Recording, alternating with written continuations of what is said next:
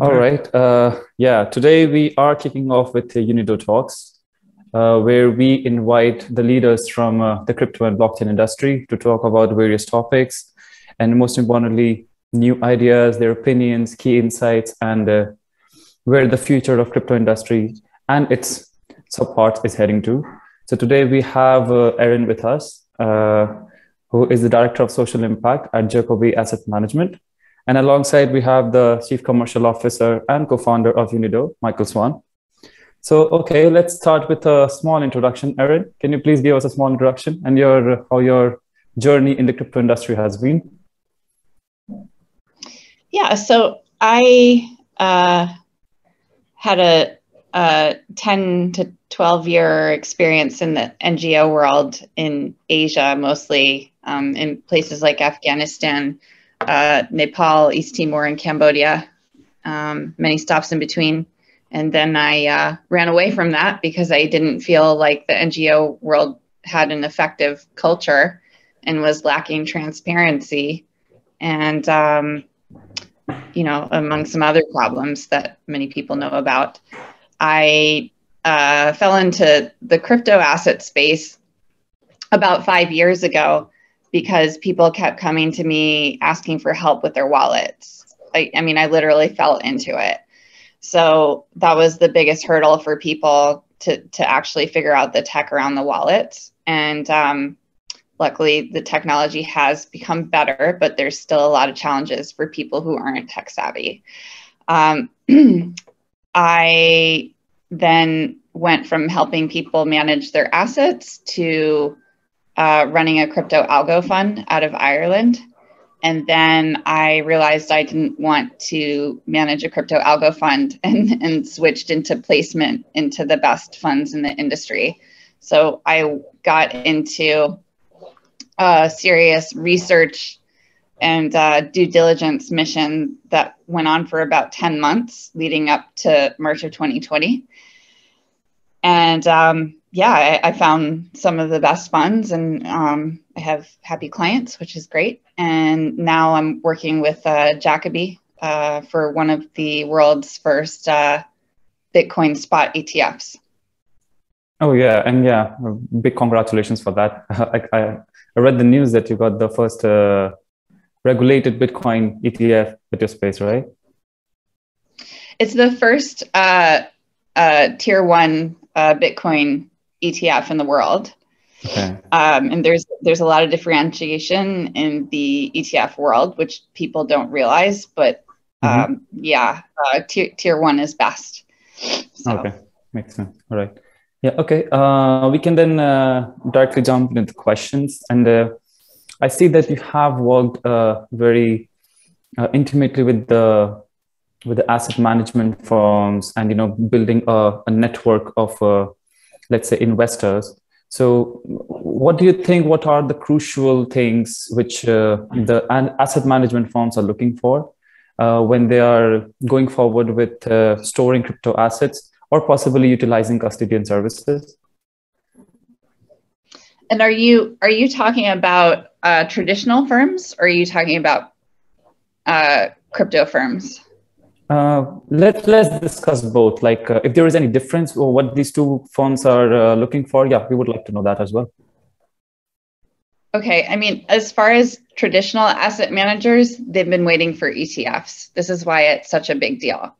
And this is why you'll see, you know, in America, people are just waiting and begging for ETFs to be allowed because the institutions aren't really going to jump in until there are fully backed ETFs. I mean, people have gotten into, you know, ETNs and ETPs, which they're, I'm sorry, a bunch of acronyms, but they're exchange traded products, but they can often be leveraged as debt instruments where ETFs, exchange traded funds, are fully regulated and they can't be leveraged as debt instruments.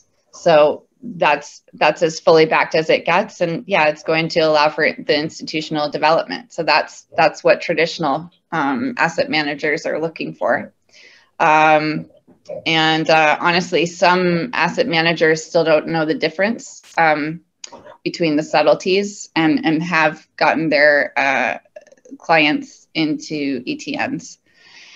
So as far as crypto asset managers, that's a different conversation, just because, you know, people who are in the crypto space are way more comfortable with crypto, and you have a lot of people who were never in the traditional space who are now the CEOs of these asset management firms and funds. I would say from the crypto side of things, because I've been in this space since the beginning of crypto funds, especially, you know, people are looking for and will continue to move into third-party custody solutions that are insured or have extra layers of security. Like there's Copper out of London, which I think is one of the best third-party custody solutions for crypto, but it's got multi-signature functions. They use zero-knowledge proof. They use sharding of you know, Bitcoin. Just crypto access in general with keys. And yeah, it's one of the safest bets in the industry to go with a firm like that. All right, makes sense. Michael, this will be my next question for you. So generally, we are seeing this heated debate, especially in the custody industry, logged custody or self-custodial, right? And we are seeing the shift as the decentralized space is getting more traction and it is gaining more popularity. We are seeing the self-custodial side of things getting more dominance. So what do you think will be better for, let's say, enterprises or asset managers or institutions? And what are the things they should be looking for when they are choosing either of the two? So there are various different iterations of how to hold assets. And Erin touched on it when it was specific to asset managers, traditional and crypto managers. It comes down to, firstly, recognizing the demand. What she highlighted was either version want exposure to Bitcoin. It's now how you hold it. So ETF is essentially wrapping Bitcoin in an equity wrapper. And that's because the funds are set up to hold tradable equity instruments. So if you look through from funds through to corporates, they still face the exact same problem. It just may not be as acute. It's how do you hold these assets? Because of course, crypto originally was an enthusiast exercise. An individual can enter it if they're comfortable with the arrangements. With a corporation, you have controls, you have board of directors, you have security procedures. Asset managers have investment committees and vote on transacting very similar to a board, depending on what the rules are for the fund. So it comes down to the rules in which an organisation, corporate or asset manager, is allowed to hold material assets. And this continues to change. Like Erin said, there are good there are good custodians, legal custodians out there.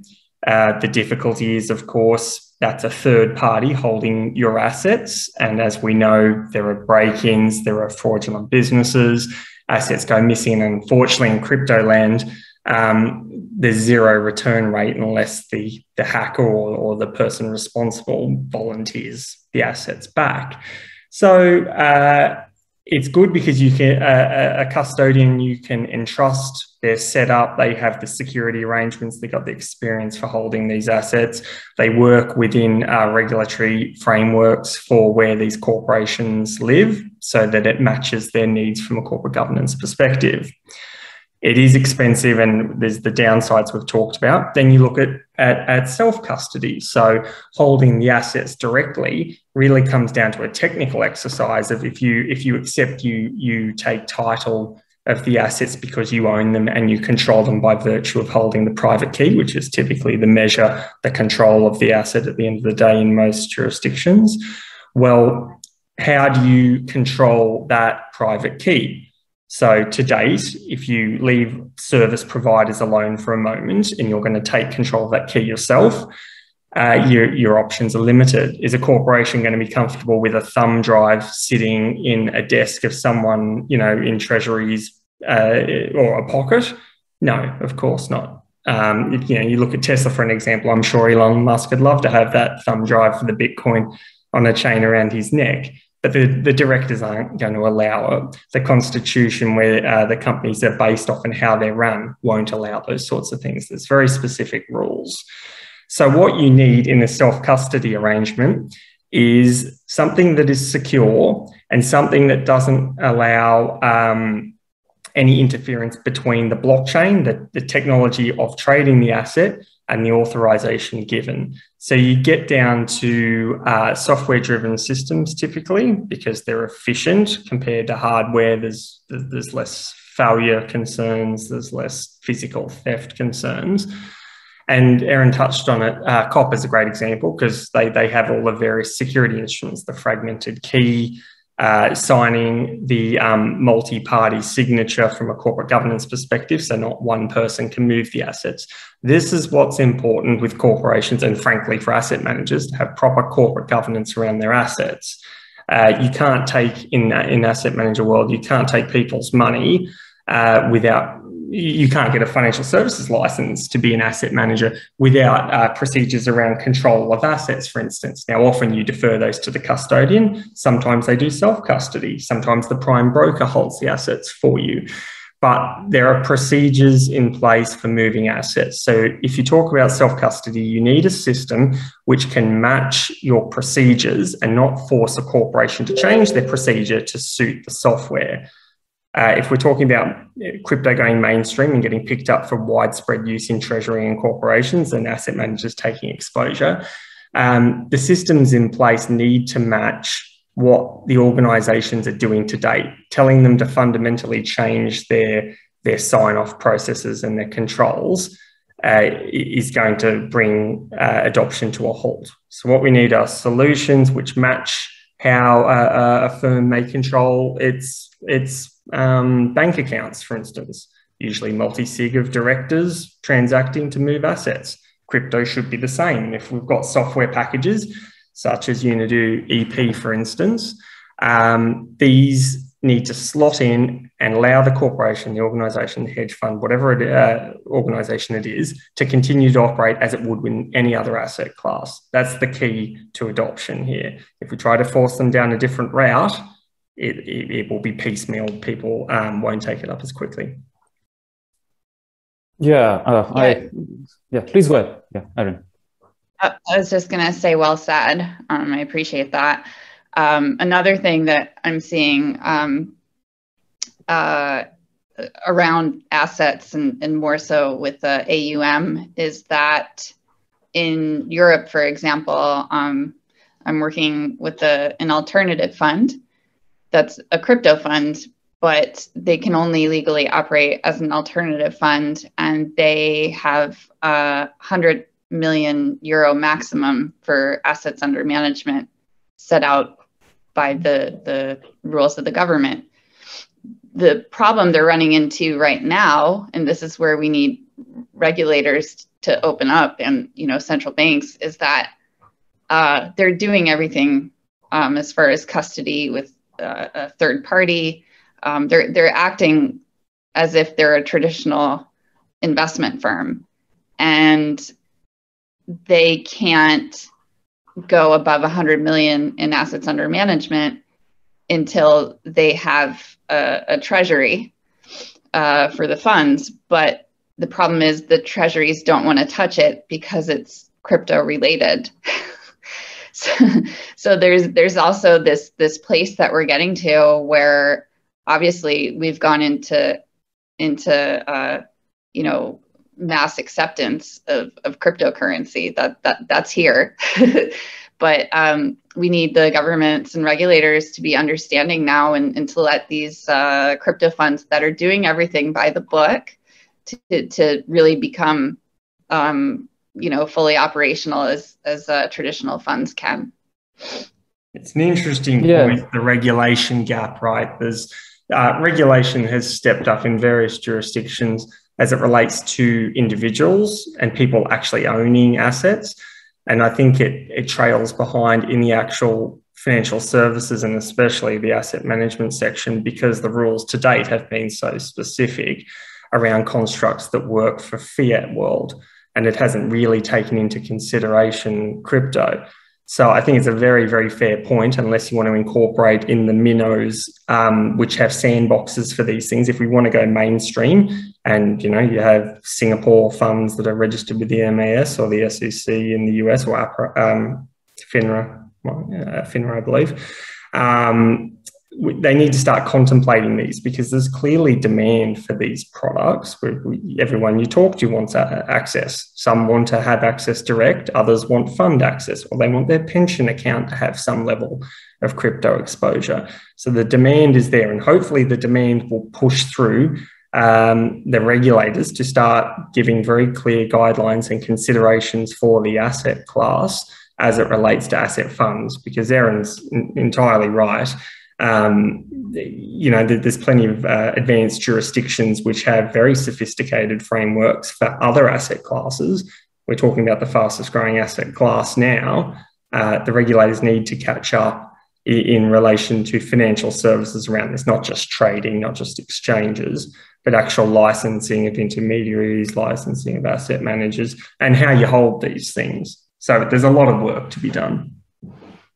Yeah, and the thing is absolutely. too, there is sorry, I have a lot to say on this. Please, there is an impact on society and jobs with this. So what you have now with these funds that are maxed out is that they don't know what to do, or they're getting close to being maxed out. So they're looking at setting up in other countries with new structures and going offshore.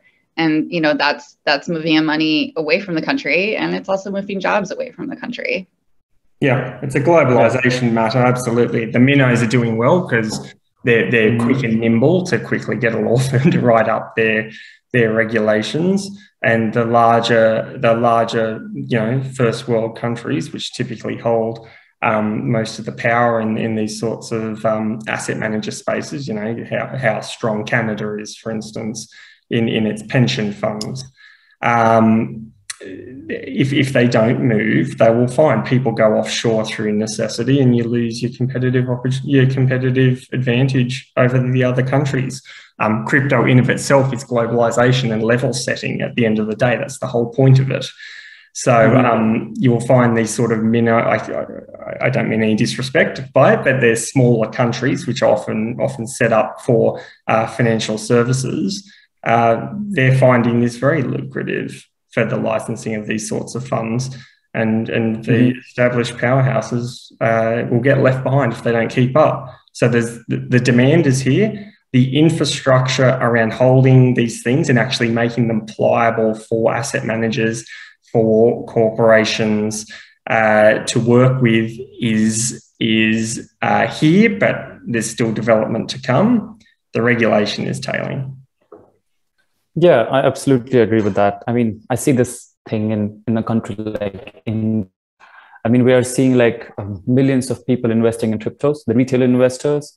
There are reports that around 6 to 7, $8 billion worth of funds have been invested by Indians in crypto. But the institutional investors, the asset managers, they can't just do anything, because retail investors are able to invest in the absence of regulations. But institutions or asset managers, they don't know what to do, because they have to comply with a separate set of rules or regulations, which will be potentially set up possibly from the month of February against speculations. So yeah, I agree. Regulations have been one of the key point of discussions, which will be leading to the adoption of cryptos among asset managers.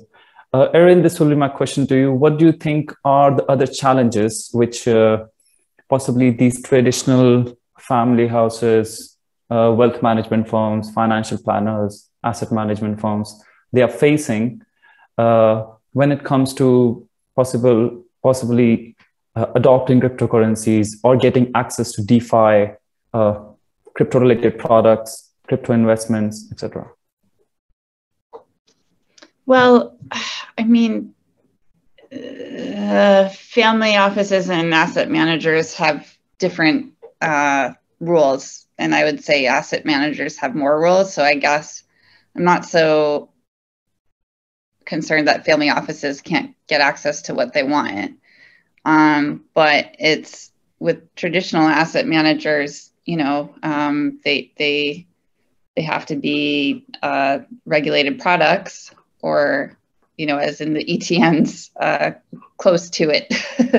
But I guess it's, you know, being able to keep up with the demand for different assets that are crypto assets that are actually regulated. Because we're in early stages, like, you know, we pretty much just have Bitcoin ETFs. I mean, soon you'll start to see Ethereum ETFs and, you know, many of the other bigger coins. I guess I'm trying to think, like, other than that, you know, when we're talking about DeFi, DeFi is a little bit tricky. I mean, we'll probably see DeFi ETFs in the future, but right now, like, asset managers can't really get into DeFi with decentralized wallets, for example, because it's, you know, it's kind of hard to do the KYC around that. So any product that doesn't involve proper KYC, AML, they can't really get involved with. Okay, so yeah, I get this. So any kind of investment which the asset managers are willing to do, they need to have a proper compliance with respect to KYC and AML restrictions or regulations, right? Is it that? But other than that, do you feel on the, let's say on the technology part, infrastructure part, or let's say the volatility of crypto assets or anything, is there anything which the traditional investors are finding challenging with respect to cryptocurrency space, or they are open to it? Because I see that you have been talking to asset managers quite a lot. Yeah. I mean, the problems I've seen in my day-to-day with traditional asset managers is that if they're not in the industry, understanding the nuances and the players, I think it's harder for them to make more informed decisions. So, for example, you know, I know a traditional asset manager who got his client into Grayscale for Bitcoin, and Grayscale doesn't have an ETF, but he just assumed because it's Grayscale and that's like the go-to name now in the media, that it was an ETF and that it's fully regulated, but it's not. Grayscale is a trust, and you're pretty much buying into the trust. You're not buying into an exchange traded product. So I think just, you know, traditional managers are so wrapped up in their worlds that, you know, they kind of tend to go to what's being talked about in the media, what other firms are doing, but I don't think that I could fully rely on the due diligence. Mm-hmm. So do you think that there is I won't say comparatively more, but still sufficient demand for exchange traded products compared to the Bitcoins, like the original Bitcoins? I didn't hear that last part. So do you think that there is a sufficient demand for exchange traded product more, and asset managers are finding the exchange traded products more attractive, or possibly more easy to invest when it comes to, I mean, for example, they have to comply with the regulations and everything. So these exchange traded products are helping them more. Yeah, and they don't have to worry about wallets.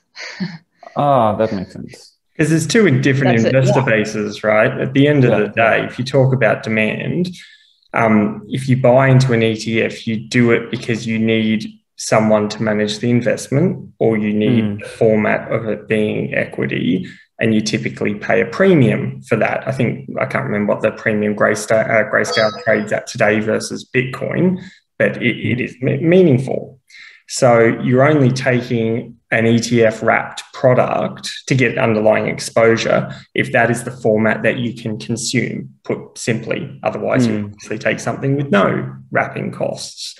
So there clearly is the success of Grayscale highlights that there is demand, and these people would buy Bitcoin directly if they could. So I think you think of them as two different investor bases that have two different appetites. They want the same risk, but they don't want to invest in the same thing because they can't, or they're scared, or whatever the reason is. And I think Grayscale's a great example. So as you see, the property one exchanges, ETFs like what Erin is launching come to market, I think there will be substantial demand for these things because it all comes back to the regulations around these funds. They're not, the vast majority of them, especially in the first world countries, aren't set up to buy Bitcoin directly. They'd love to. If you look at the pension fund annual general meetings in Australia, for instance, every single one of the major one of them had questions from members about this year about what is their crypto strategy? How are they going to introduce crypto exposure? The demand's definitely there. Right this second, those pension funds can't hold them directly in Australia under the regulations. So ETFs are a real access point. So I know the question was directed to Erin, but a personal view is demand is not going to be an issue. It's just broadening the pie. It's not that you're fitting two products into the same pie. You're adding investors who couldn't access the first pie.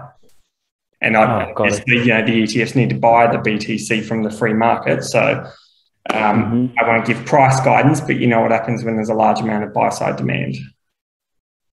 Yeah, makes sense. Yeah, and I wanted to add, other than, it's crypto's splitting into the people who have wallets and the people who don't. And that's where the ETFs come in. So it's the walletless. But another good thing about ETFs for institutions and professional investors is that the prices are actually in real time and can be traded instantly on the exchanges. So, that's a really nice bonus. Yeah, absolutely. So you get the exposure to the same asset without holding the asset. That's a plus I think these asset managers are looking for. And to your first question, sorry, go on, Erin. Please. Oh, sorry. I was just going to say it also eliminates the issues, of course, of holding your assets online and worrying about an exchange getting hacked. The story. My follow-on point was around technology, and your question, Vic, around broader DeFi and interactions such as yield vaults and everything. Everyone in the industry, is reasonably comfortable with Web3, wallet interactions with a website to, stake coins or to enter into liquidity mining. Let's face it, folks that aren't used to how to submit transactions and what happens if you don't put enough gas on MetaMask and what happens to your transaction. These are real stepping stones for folks to participate in pledging to smart contracts. It's not a straightforward exercise, especially if you're not used to these things. Assets can be lost. So there's a technical element that holds back traditional asset managers and even maybe family offices. If they're not from the industry and they haven't got the experience, they might want the demand and they don't really care about, or they're not limited by compliance reasons. It's just practical access. Some yield vaults are easier to use than others. Some are quite difficult, especially on the front end. Some require multiple transactions out of your MetaMask wallet. There's various reasons why MetaMask transactions, especially on Ethereum, might fall over with where the congestion is. What to do, how to nullify the last transaction. But that's a technical knowledge. An asset manager who has a transaction with money lost, the transaction continuously pending, for instance, that's a big risk to be entering into those activities when they don't know what to do. So what do you do? Hire a blockchain specialist team, maybe, hire technologists, or have platform and technology which removes these issues. It's one or the other, because you're not going to do it if you don't know, especially if you're managing other people's money. Yeah, I think this comes as a part of adoption. Like if you're seeing a new asset adopting, which is working on a relatively newer technology, I think the asset managers have to also, sometimes in the future, have to also adopt to these technologies and its infrastructure if they want to access it, and most importantly, if they want to securely access it. So yeah, blockchain specialist, possibly some experienced cybersecurity personnel will be taking the space, and that's how where fintech kicks in, like finance and tech. It comes together. Yeah, and that's where the industry is still quite immature, right? At the end of the day, it's been around a bit over a decade, and people, look to the Bitcoin price. Started trading at point something of a cent, and here we are a bit north of 60,000. But the industry and crypto, it is immature still. We are still in the early stages, and these things will evolve. But to get momentum and get acceptance now, you can't say, well, we'll get there in 10 years. We need the industry and the developers to be to show innovation and ingenuity right now, and that's what will escalate adoption. At the end of the day, we need regulators to catch up, but we need the technology to work. Banking's simple. Fiat banking is quite straightforward. We need crypto to be as simple, and then there's no barriers. Yeah, I completely agree with that. I think in the beginning of the conversation, I think Erin also touched some base on, let's say, MPC and multi-signature wallets, and we are seeing this growing demand. I mean, not from the asset managers, but we are seeing these upcoming enterprise platforms who are building possibly gateways for these asset managers. They are very much coming up with MPCs, multi-signature, fragmentation with Unido, for example. So, Michael, this will be my question to you. And you also talked about the corporate governance flows and the multiple, let's say, transaction signing, which needs to happen, which these asset managers need inside their business models. So, can you give us some insights or possibly explain like what these technologies are and how are asset managers benefiting from these technologies? So with multi-party computation of keys, it's splitting the key up, hand it amongst several people and reconstituting it when those people agree to send their fragments in. So it's a very simple way of bifurcating authority amongst, multiple people, I suppose, which when you're in the corporate arena or the asset management arena, that's necessary because you need multiple points of control over asset movement, especially when it's crypto and there's very little chance. There's no recourse legally to retain these things other than you catch the person. So you need a security solution which takes into account corporate governance. So the organisation that owns the asset can be certain that there's multiple people making the decision to make these assets move. And then you need a conduit to make the assets move. Now, in a fiat world, for instance, you might have a prime broker or a custodian, but they are a legal entity. They have their own procedures to ensure the right people signed, that they're not getting spoof emails from someone else claiming to be their client. They have procedures and processes and infrastructure to ensure this. In crypto, there isn't an organization called Ethereum which checks these things when you send a transaction. It's a blockchain. There's no responsibility there. It is known how it operates and it's reliable because it's software. But at the end of the day, there isn't a responsibility on that end. So the organization really needs to ensure that they take responsibility, that their orders make it to the blockchain. They're not circumvented. So how do you do that? So MPC is a great model because the private key is attached to the asset and you cannot move the asset without private keys. So if you split the private key up and give it to certain fragments of it to certain people that have authority to operate, it's the perfect model, right? You don't rely on someone else. It's not like you sign off on a website and the websites are vulnerable and at the end of the day, the private key is in a database somewhere. One person gets hacked, they only win part of the key. It solves a security issue, but it also allows the corporate governance requirements to be met and the outcome of the voting affects the transaction directly at the blockchain level. It's not augmented into a server, then the instructions go off and there's multiple points of failure there you can intercept. It's getting as close to the blockchain as you can as an organisation rather than an individual with a web wallet, of course. So that's why MPC is key. There's lots of big players.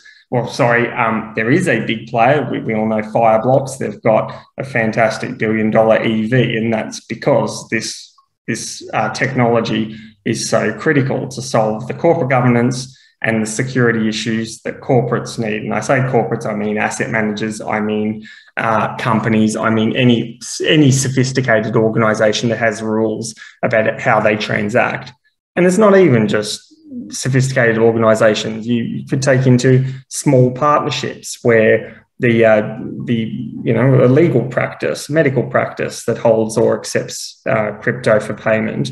The partners decide on how the assets move. That's not necessarily a sophisticated organisation, but do these people care any less about other people stealing their money? Of course not. It's the exact same implication to them on a smaller scale. So the need and the solution being MPC is universally needed for anyone that jointly owns a wallet or assets that sit on a wallet, if you boil this down. This is why it's so critical to sort out a security measure where it can't be circumvented. It's not with an exchange in a jurisdiction which, frankly, the regulations are light, shall we say, or legal consequences aren't really pursuable. Then you will hold it yourself. So then you need a solution that puts you next to the blockchain, gives you the security, and it matches your needs for authority. MPC, in my opinion, and it sounds based off what I've heard from Erin, especially at the start of the call, MPC is the easy and obvious solution here. Right. Okay. So I see that when I think in the past, like you worked with Goldman Sachs, we are seeing that with this new technology, with blockchain, we are kind of, again, trying to remove the middleman, is it? And if we are doing it, I think these services possibly going to be very cost effective. Well, that's the point, right? A third-party provider has costs. It's presumably a for-profit organisation, so there's a profit requirement, there's operations requirements. These are humans that are involved and software and hardware, and usually a combination of them. So they cost money. Then you have individuals, and when you have humans involved, that adds risks through error or through malfeasance. So if you remove these things, then you can in-house into a reliable format, MPC being one of them. The risk really sits with the people who have that signing authority, but you live with that day to day in any solution that you employ, whether you're holding stocks with a prime brokerage or a crypto via a custodian. They could still collude to multi-sign any other technology. The risk that will always be apparent with the final sign off, regardless of the format of asset or how they're protected. But removing as you said, the middlemen that provide a solution, it obviously removes the cost. With MPC, if it's deployed properly, you can have a solution which works and protects all those things that are important. And if it's a bulletproof software solution, then you would not expose yourself to further risks or even potentially less risks. Wonderful. All right, that sounds great. Erin, this is my question to you. So, like, what does your, let's say, network of asset managers look like? For example, as Michael explained, so there has to be an asset manager, then there has to be a custodian who are holding assets, possibly prime brokerages, and then asset managers. For example, Jacobi Asset Management are willing to sell Bitcoin ETFs. So I just want to understand, like, the current asset management firms, what their network, what their infrastructure, and what their entire model looks like, and how it is helping the investors. Well, I mean, with Jacobi, we have the front office, you'd say, where the business side is under one structure, and then there's the actual fund manager for assets and the onboarding of funds. But we're also backed by Fidelity, which is great. So we have that custody solution, which is probably the best in the world. But to the latter part of your conversation, I'm sorry, your question, what was that? How it? Yeah, so I mentioned something about the investors. Yeah. So I was just trying to understand. So, for example, you have these custodies, let's say Fidelity, and you have this network of investors. So, how is Jacobi playing a role in connecting? Like, what are the services they're taking from Fidelity, then probably creating something on their own space and offering to investors? Well, we're really there's the business side, which is the part that I'm in, where we've put the thing together. we set up all the contracts. We do the marketing. We're the marketing side. But then there's the fund management, and then which is actually regulated to deal with the funds. And then, once the ETF is live on the market, it's because it's not live yet. We were just approved.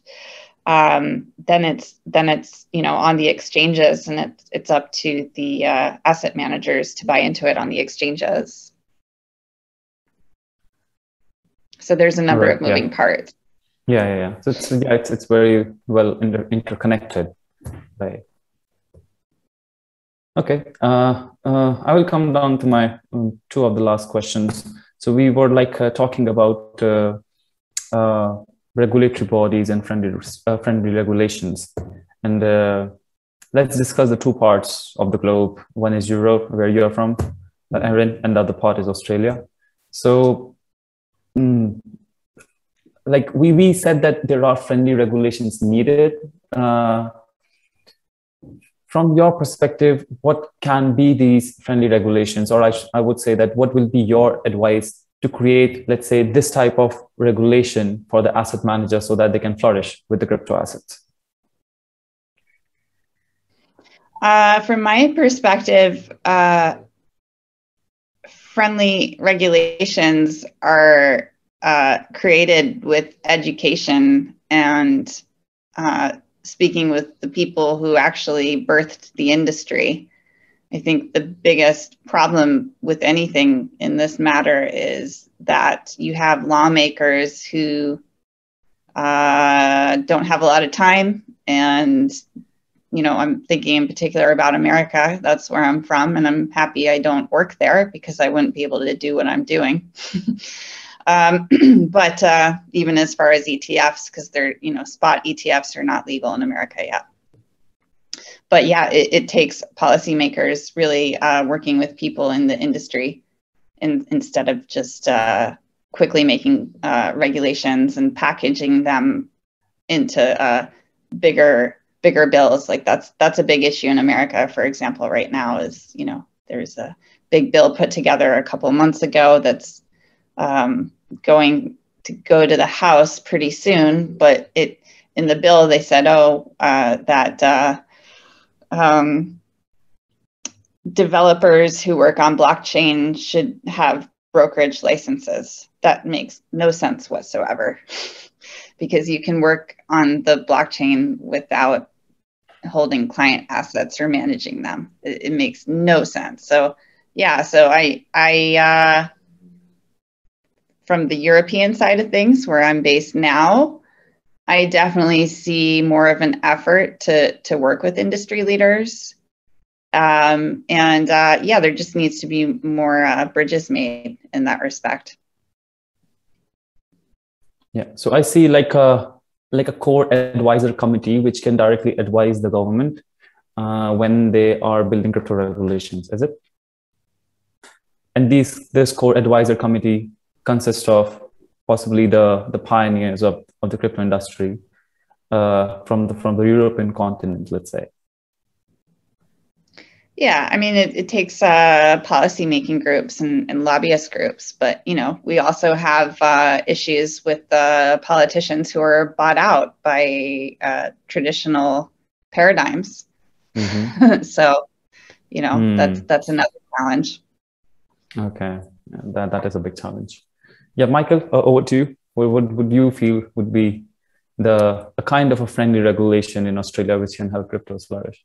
Oh, look, it's similar sentiment to what Erin covered. You've got regulators which have been regulating fiat for some time now, and just trying to adapt similar frameworks to crypto by defining what crypto is, then copy and pasting how the regulations apply to assets or securities, for instance, doesn't really work, because the paradigm of how decentralized finance works, it's not peer-to-peer necessarily. These are autonomous contracts. So the issue, you know, one of the biggest issues is KYC. You know, what do you do with the Uniswaps of this world where you're trading into a blind pool and you have no idea who you're trading with?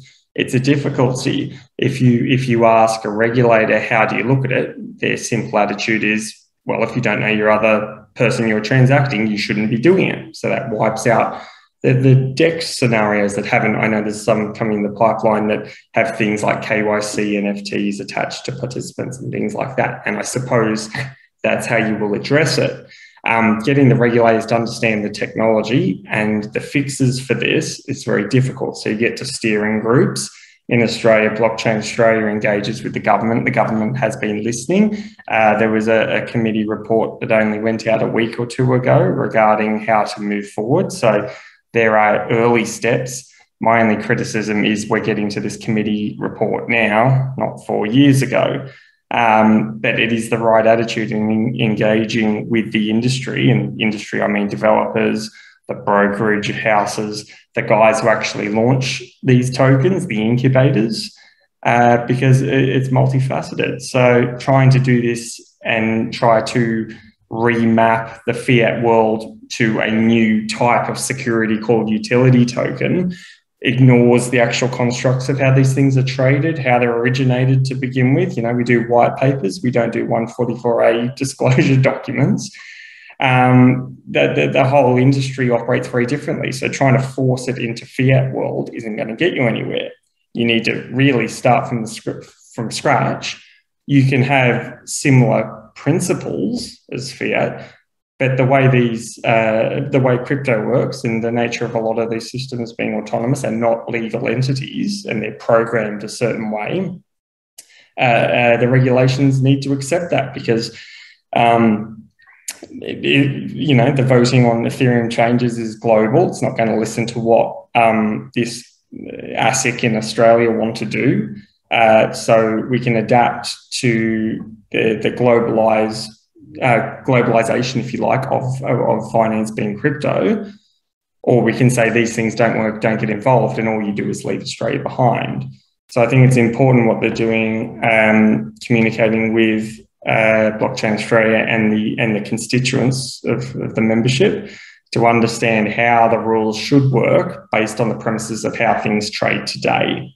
So that's the really important bit. Now, look, it largely mirrors what Erin said. We need to get realistic with folks in crypto today of how this works, opposed to this is how crypto should work. Because like the US is a backwater for crypto currently, let's face it, private rounds aren't placed to US citizens because it's a litigation risk in the future if the SEC ever deems it to be a security. They're getting left behind, frankly. And Europe doesn't care. It's great because the projects are coming out of Europe or central US, you know, Cayman Islands, BVI, are powering ahead. So the same approach needs to be taken in the US, frankly. I hope Australia gets it right, and I hope we do it from a bottom-up approach of understanding how the industry works, because you're not going to change the industry in Australia. If we say Ethereum shouldn't work that way, let's have it changed. You know, not at all. That's ridiculous. So you need to accept it's a global phenomenon. Yeah. It's autonomous, and the people who vote on changes aren't necessarily, they're definitely not lawmakers. They're not even necessarily large, sophisticated corporations. They're people who hold tokens. They're, you know, people who were 20-year-old developers 10 years ago. It's who have certain views or expectations of how they'd like to see the industry brought out. So it's pointless trying to jam the old regime on top and just call crypto a new instrument. Start from the beginning, build up around the constructs that exist in crypto globally today, and get to a point where it is acceptable by the regulator, you know, the KYC solutions, all that sort of stuff. But start from the bottom up. Let's not use the old wheel and try and jam it on top of crypto. It's not going to work. Yeah, and absolutely, that's where again, the core committee, which is full of crypto pioneers, is also needed to first, what Erin said, to educate these lawmakers what crypto is, starting from how the Ethereum blockchain or the decentralized protocols are working. And then you will be able to make the laws on top of it after understanding what is happening in the protocol. Understand how the technology works, how the industry works, not say how the industry should work. Because all you do is become a backwater when you won't work with how these protocols are designed to work. Absolutely. Half of them can't be changed to a degree that a regulator would want anyway. So, yeah. All right. Now, it will be my last question to you both. It's an abstract question, but this is something which, especially the crypto community, wants to hear from the experts of crypto and blockchain. So, Erin, possibly, like you said, you entered the crypto space after working in the NGOs. There must be something which brought you in the crypto space, and then you educated yourself. You learned, and now you are one of the most influential voices. People want to hear you. What is your vision, let's say, of the entire cryptocurrency market globally? And if there are ways to achieve it, how?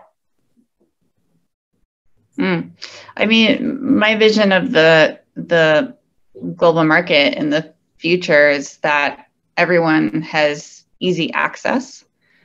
As far as technologically speaking, you know, I was just in Africa for a little bit, researching the emerging markets between Kenya and Uganda. And, you know, a lot of people still have second generation phones and don't have smartphones. So there are these, what seem like, you know, nothing as far as hurdles. They're actually pretty big hurdles. So, you know, making sure that everyone has access and that, you know, crypto is a safer investment that's fully backed in the future. Because, you know, I'm sitting here talking to you about ETFs, but that's for people who can invest at 100K and more. What about the rest of the population?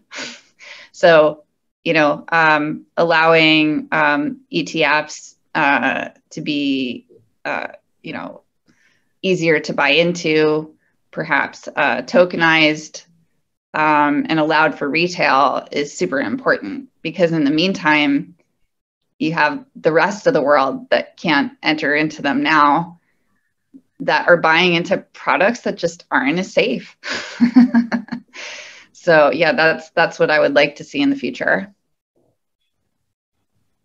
Okay, so first of all, banking everyone, and second is possibly decentralizing the institutions as well, right? Yeah, I wouldn't say it's necessarily banking everyone though.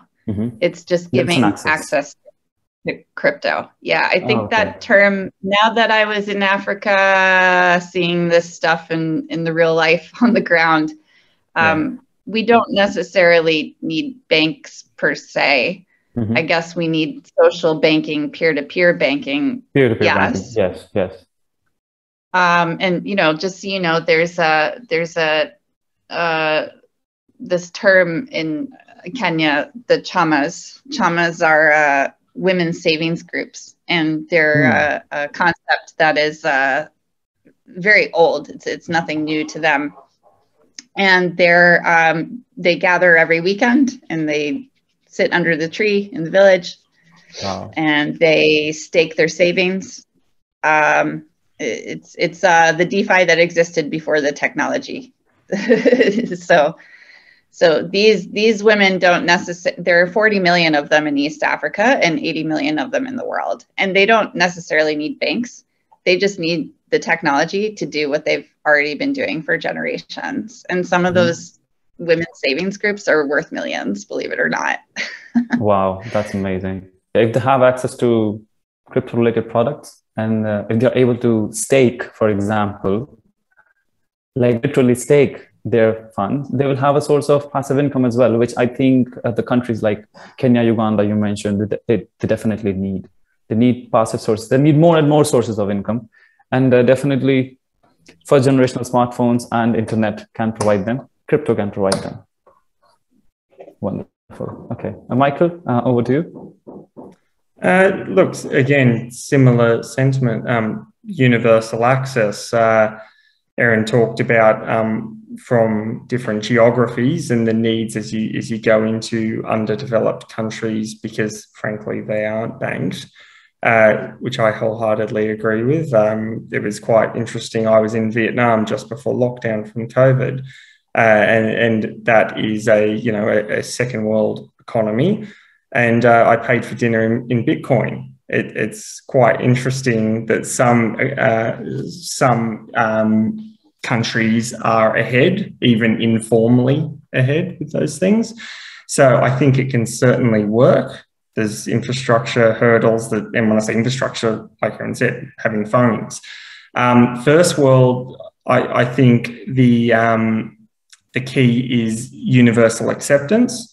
So when you pay with a MasterCard or Visa card at a point of sale, should you be able to tap your phone and it debits? It's just as easy, and there aren't punitive costs for crypto versus, credit card, for instance.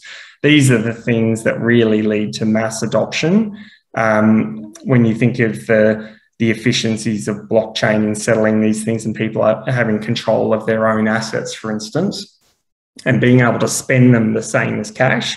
A real bottleneck is the on-off ramps, where at the end of the day, you're dealing with a dealing desk and you're at the whim of if that dealing desk will sell or buy to you, the prices they will quote you. It's all very intermediary based. Once we get to a point where these things are widely accepted and everyone has a crypto wallet, and you might pay for rent in cash, you might pay it in crypto, and you can choose. That's where I'd like to see us get to, that they are fiat is the brother and sister of crypto and vice versa, that they're interchangeable. And it's not that essentially crypto relies on fiat, right? Bitcoin at the end of the day is pegged to US dollars.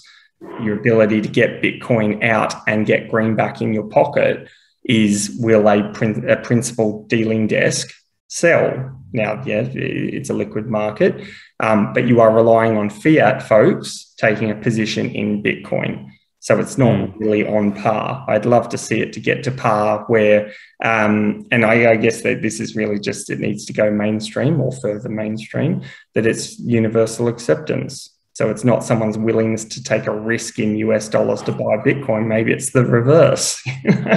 Take a risk in US dollars to give away your Bitcoin. The psychology isn't quite there yet for mainstream, but that's where we need to get to eventually, I think. Absolutely.